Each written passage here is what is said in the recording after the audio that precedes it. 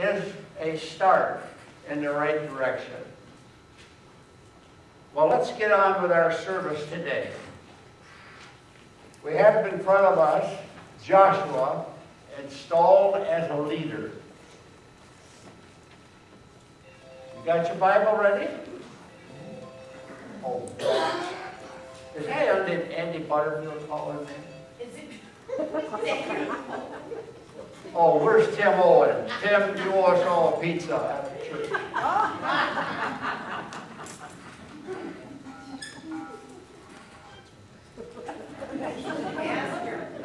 Hello? Hello? Who am I talking to? Me. Oh, no. Wow. The Lord God Almighty? Yeah. I got a bridge I'll sell you too. It's over the Blue Water River. What? This is you? The Lord God Almighty? No, just a minute now. What? You want to share a vision with me? A vision? Wait, just a minute. Oh yeah. Well, I know these guys that have visions. They're sitting on the street corner selling pencils. They come to my door trying to tell me that they have a vision they own my car. Or my house. Oh, Moses is dead. Well, I'd say it's about time. The body? Nobody knows where that is, huh? I don't know. Okay. But now hold it just a minute. Moses was going to go into the promised land. Remember how he talked about that all the time? Oh. That land flowing with milk and honey? That land with vineyards and grapevines? And horses and cows and goats? Oh. Now wait. You want me to do that? Who am I really talking to? The Lord God Almighty? Okay, all right. Oh, Lord God Almighty, what kind of a vision have you got? Oh, let's see. You want me to take them across that swollen Jordan River, and you're going to give them land. All right. And then every place where they set their foot, that will be their land. Every place. Houses already built. No more tent. No more manna from the ground. They'll have vineyards and orchards and goats. God help them if they have a goat. Sheep. Oh. And it'll be, okay, you promised this to my ancestors, and now you're going to give it to us. We've got to cross the Jordan River to get it. The swollen Jordan River. Well, I'll get the gang together and we'll talk it all over and we'll see what we can do. All right, now, nice talking to you too. Oh, you're going to be with us all the time? Yeah, I hope so, because I'm scared to death. I just don't feel like it. I'd rather watch the Tigers get beat. But whatever. Okay, we'll get the gang together. You know, I'm wondering, I see this Moses thing. These people had it pretty good. Can you hear me now? Okay, I heard my ears preaching the gospel. And so I don't know if they can hear me or not. Okay. Now here's what happened. These guys had it pretty good. They were in the wilderness. The whole nation of Israel. Their shoes never wore out. Their clothes never wore out for 40 years. 40 years. Their clothes never wore out. Their shoes never wore out. All they had to do was every morning go out and pick up something that looked like Wheaties ground. The whole family will all pick up enough, and that fed them all day. And the next day, but they had it pretty good. They were sitting there. Everything was normal and good. And then along comes this troublemaker. They said, hey guys, God called us to move on to the promised land. And I want to picture in my mind, here's Joshua. His name means the Lord is salvation. And Joshua is standing there and he says to these men, he explains what God has just said to him. And then he says, I'm scared to death. I don't know where to begin. But it's not just a time of standing there, sweating and shaking, and wondering how and where. He sees the land, and he sees the river, and then he finds that God says to him, I'm going to commission you. I'm going to commission you for the work. I'm going to equip you to do the vision that I've called you to do. And so among that whole bunch of leaders, here's Joshua in the center. And he says, God says to Joshua, be strong. And what he does, he says, be strong. And then God takes his strength, and places it on Joshua. And Joshua is no longer strong in himself. He's strong in the Lord. You see, Joshua starts out like all of us. We're afraid. Because there are several times in that first chapter where God keeps saying, don't be afraid. Fear is not born of adversity. Fear is born of blessings we think we might lose. And God says to Joshua, be strong. My friends, do you see, this is not just a command. Oh, I got to be strong. I got to tip it up. I got to drink some muscle milk. I've got to lift weights. I got to walk 20 minutes a day. No, that's not what he said. God is taking his strength and putting it on Joshua. That's the one the Israelites later on looked up and they said, my way is hidden from my God. He doesn't seem to know what I'm going through. He doesn't seem to understand my plight, my situation. And Isaiah says, look up in the heavens. Who created all these things? He who created the starry host and calls them each by name and brings them out one by one, not any one of them is missing. And you're not missing either. You see, my friends, the God who strengthens, the God who gave Joshua the strength to be strong is the everlasting God, the creator of the end of the earth. He will not grow tired or weary, and his understanding no one can fathom. He gives strength to the weary and increases the power of the weak. You see, my friends, God took his vision for Israel, placed it on Joshua, and then he said, Joshua, I'm going to equip you, and the equipment is going to be strength. Strength. I like that verse in Isaiah 40 verse 31.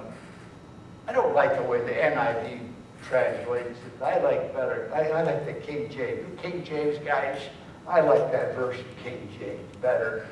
They who wait upon the Lord shall renew their strength. They will mount up with wings as eagles. They will run and not be weary. They will walk and not faint. And wait means I take my little gossamer thread and I wrap it around the anchor chain of God's strength. And as I wrap that anchor chain around God's strength, I am strong. You guys know what I'm talking about. You guys, any one of you could stand up this morning and tell the time when you were given strength by Almighty God Himself to do the vision that God put on your heart. Some of you are raising grandchildren. Some of you are watching people slip away into death. Some of you are dealing with your own stuff in your own lives. And yet at the same time, it's the Almighty God who gives you that strength. And you can rise up like an eagle. And so those downdrafts and those buffering times, you know what an old rooster does? When there's a storm, an old rooster, he'll crow every morning when the sun's coming up. You guys are all city folk. You probably don't know what I'm talking about. Oh wait, there's a couple here that live in the country. Sorry about that over there. Now here we go. The old rooster, what's he do? He sits in his house. The water drips on his head, drip, drip, drip, drip. He doesn't even have sense enough to get out of the drip. And he sits there. And by the end of the day, he doesn't know. He's about ready to vote Democrats. Oh, I'm sorry, I shouldn't have said that. Forgive me. And then he's sitting there, oh, poor me, woe is me, life is done, gone. What's the eagle do? Storm comes and the eagle jumps off his high perch and he just soars, floats on the updrafts.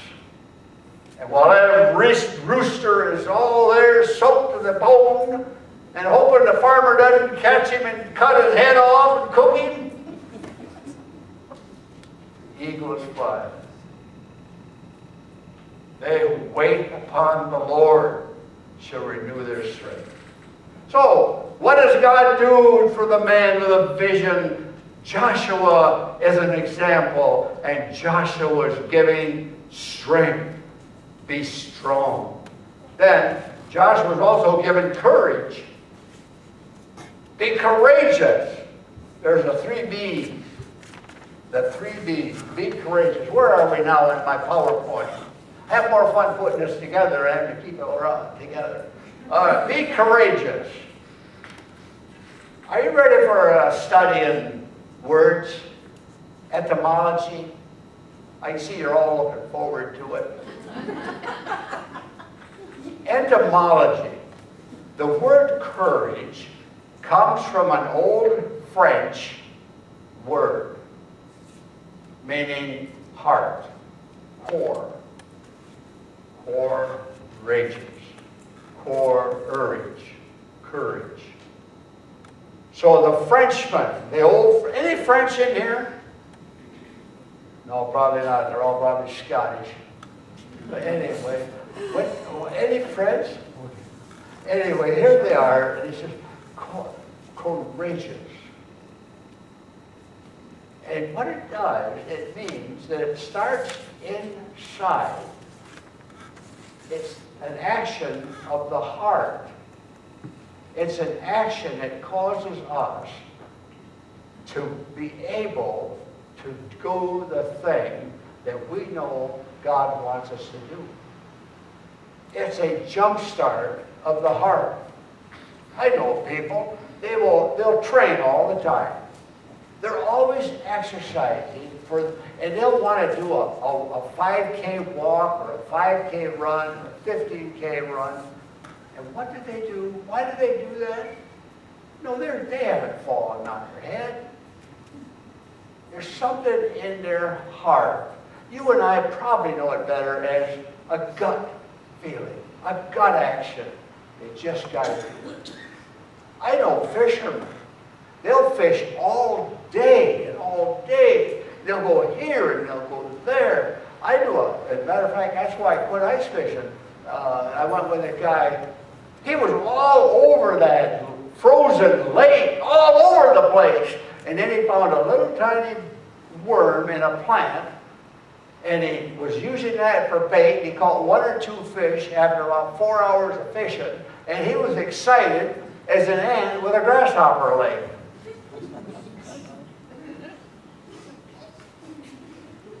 How did he do that? He had a heart for fishing. Had a heart for it. And he didn't quit. He hung in there. He had courage. And my friends, I believe that what happened when God said to Moses, be strong, be courageous, I believe God went right down with his strength and gave Joshua's heart a jump start. And Joshua got so fired up. We can do it, he said. We can do it. We can overcome. Woo! See, God's hand, God's strength, giving that jump start. Hey, hit that button! And it's going. Oh, God, give me courage. Jumpstart my heart for the things that are important to me. Jumpstart my heart. Oh, yes, yes. Now, my friends, where am I? There's a song, and I just run across it. It's by Hillsong. You see, my friends, when we talk about courage, being a follower of Jesus Christ is not for the wuss. Wusses better not sign up. Because here's some things going to happen. When you call me out upon the waters, call me out upon the waters, oceans deep, keep my eyes above the waves, where my feet may fail and fear surrounds me, where my feet and fear may fail. Take me deeper than my feet could ever wander, and my faith will be made stronger. As I'm working on this message, I was thinking of courage, and I thought of Jody Ross. My friends, this young lady had a good nursing business in a Zealand hospital. A good nursing position, a registered nurse in a Zealand hospital. It can't get a whole lot better than that. And she called, God called her, she had a vision to go, I think Ethiopia, wasn't it? Ethiopia somewhere? And she tells of opening her oven and finding a nest of mice. Now, you know, that would be just about enough for me to want to go home. Now, yeah, that would clean it out and say, well, we'll make them a cake tonight.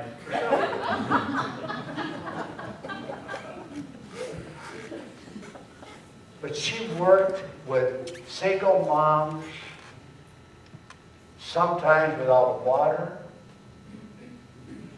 sometimes without knowing the language.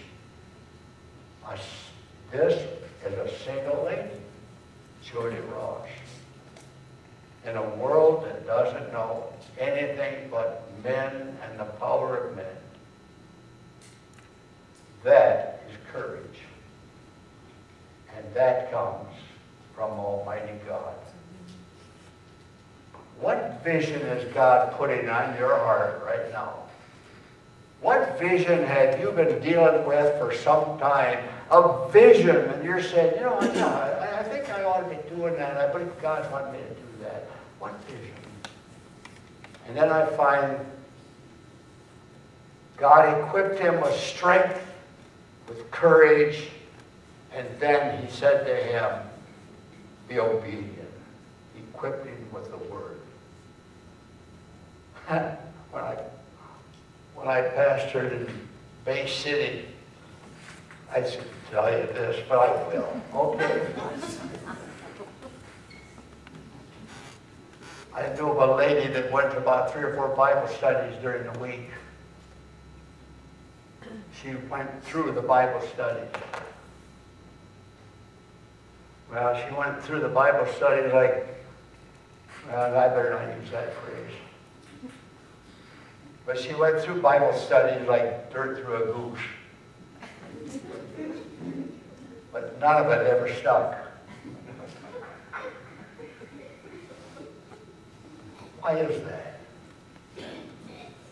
Somebody ought to tell people when they go to Bible studies, the Bible is there not to read, not to just argue about, not to discuss, but the Bible is there to obey. It's there to obey.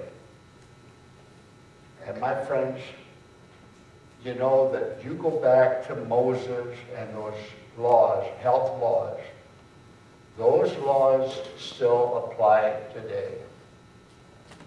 Now, we're being politically correct, so there are times that we don't want to leave anybody out. We don't want to offend anybody. So we'll let people with, I better not name any disease, because you might be sitting here, be offended. My friends, there were ways of curing diseases, and it goes back to medical laws that Moses laid down. There's another law, but it's not written in the Holy Scriptures. It's called the law of gravity. That's one of God's laws. And God's saying, obey my word. The word is gravity.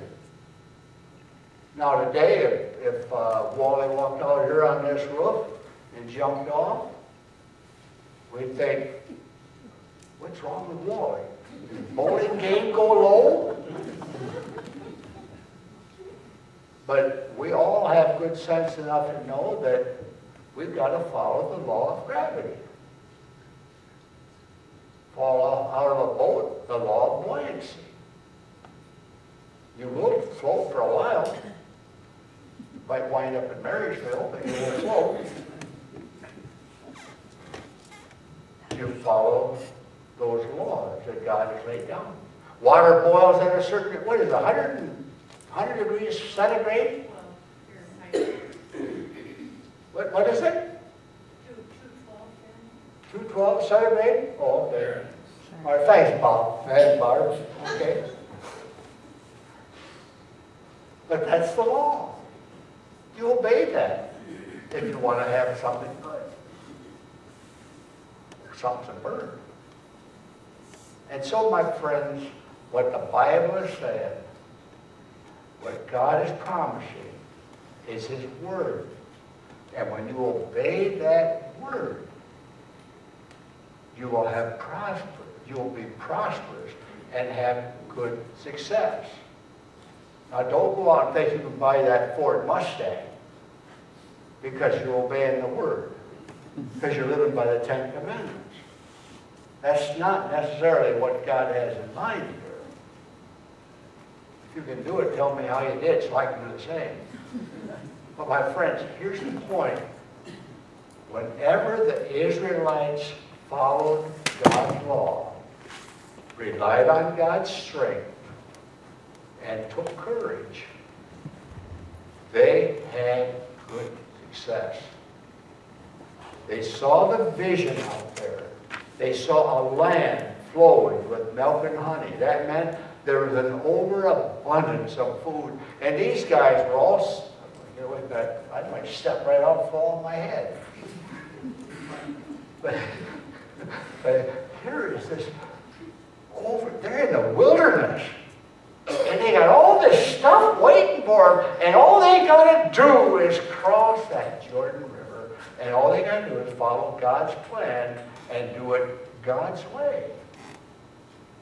And my friends, I believe today that there are believers in Christ, if they simply followed God's plan and did it God's way, they might be out of debt. They might be having better success in their married life, or their in-laws, or their outlaws, or whatever kind of laws they're dealing with. Now, I know that's oversimplifying. I know it is. But I think it's a start. Now, what's the application? Where's the application? There's a lot of people that dream. And they never get any farther. His name was Scott. Scott used to stop in my office there at the building. He saw me learning to play the guitar. Oh, he wanted to play the guitar. Oh, he was so happy about playing the guitar. Ding, ding, ding, ding, he wanted to play the guitar.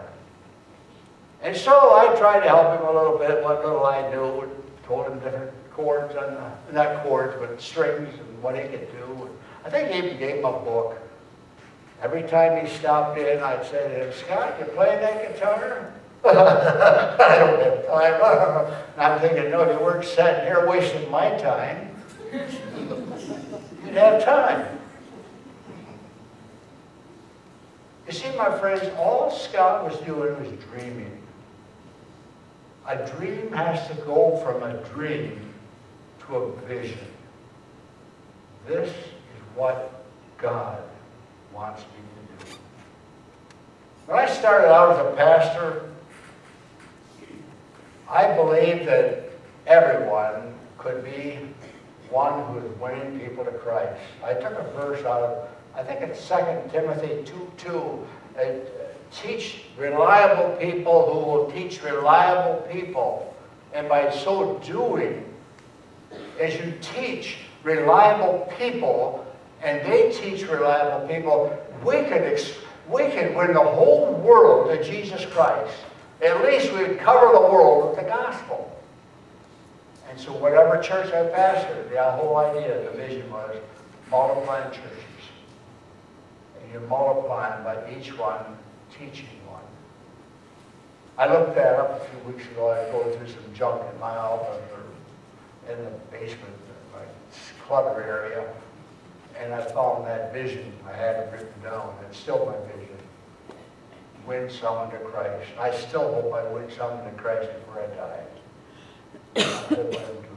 I hope there's somebody out there that I can help find them to Jesus before I die. I hope I don't die very soon.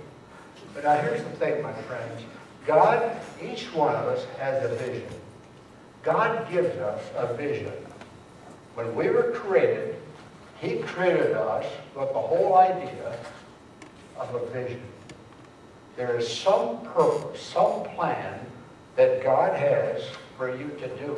Right now, I think it's to find my notes. I know the plans I have for you. Jeremiah 29:11. I know the plans I have for you. Plans to help you and not to harm you. Plans to give you a hope and a future. Now here's the thing. Someone says, you know, I would love to do God's will, but I've got this. But I've got that. Maybe that's God's will. Maybe God's going to have you work through that. Maybe He's brought you to that situation, that place, because now you can do God's will through that thing. I believe that's very possible. You say, well, you know, I got this sick mother-in-law and I can't leave her. Well, maybe not. Maybe you can. Maybe that's where God wants you for that time. Someone says, I got this baby and I don't know what I'm going to do. Maybe that's where God wants you to start. Maybe that's His vision for you, to raise up and teach a baby. God has the vision for your life. And then, my friends, that vision is found in John chapter 14. Jesus said, I go to prepare a place for you. Where is that place? It's repeated all the time in the New Testament. Paul says it all the time. In Christ, in Christ, in Christ. That's where we are. We're in Christ. And the believer is in Christ. The psalmist, thinking forward, he says, how lovely is your dwelling place, Lord God Almighty. Can you imagine the beauty of Jesus? We can't see it. We got eyes that are all born over with the natural. But you know, if the natural is all taken away and all we could see was Jesus, can you imagine the beauty we would have? Can you imagine the beauty we would see? Oh, It must be wonderful, where there is no sin abounding, where no sin is. Just take it all away. You know what? I had people die in front of me, and they go with joy, they go with happiness, they go with excitement, because now the veil is taken away. And they see what it really means to be in Christ. What does it mean to be in Christ? It means one final and complete sacrifice for sin. You don't have to sin and repent for the next 45 years of your life. It means a place of belonging, of security, of family relationship. Oh, my friends, there's a family relationship in the people of God. There's the fruit of the Spirit: love, joy, peace, patience, kindness, goodness, faithfulness, and self-control. The one I love is the place where the blood of Christ speaks. No condemnation. No condemnation. That's being God's vision for us. Grandpa Roth lived in Manton, or he lived on a farm in Manton. I think he might have had 40 acres. Grandpa Roth raised about 8, 9 kids. His wife died in childbirth, so he had all these kids to take care of. Grandpa Roth was a poor man. Grandpa Roth tried to make a living. He tried to raise corn and potatoes on ground where you couldn't raise your voice.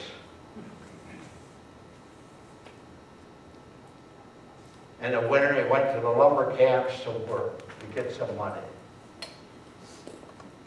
Grandpa Roth lived a poor life on poor land. And then one day, after Grandpa Roth died, that township, that county, said, hey, there's oil on this property. There's oil on this land. There's oil out there. There's gas.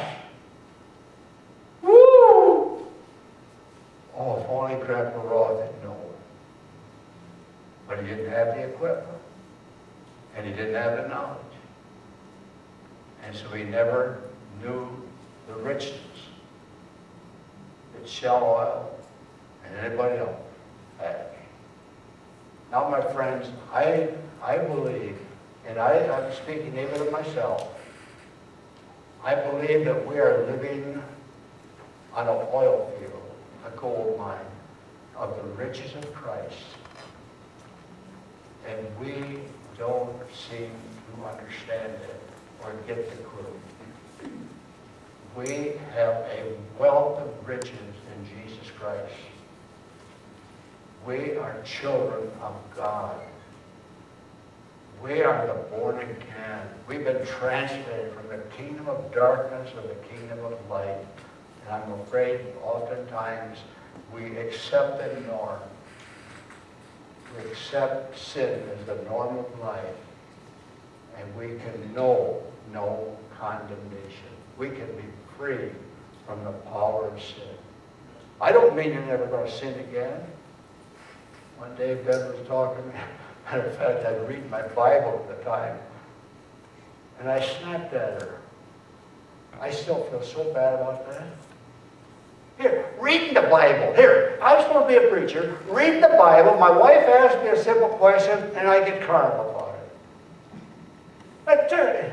I've apologized 100 times to the point now I think I'm worshiping myself if I apologize again. But my friends, sin does not reign. That the Bible says you are no longer slaves to sin. You have the power to make choices. So what do we do in this service? Offer yourself to God. Just say, God, I can't promise you anything, but please fill my life with yourself. Be my vision. Be the person I need in my life. Do that. Just do those steps, whatever. And just from the very core of your being, say, oh God, make me a new person in Christ. And don't be satisfied until you have that assurance in your very soul that Jesus Christ is your Savior. Let's stand and sing. Let's stand and sing. I think the ladies are going to sing. Is that right? Oh, wait, I'm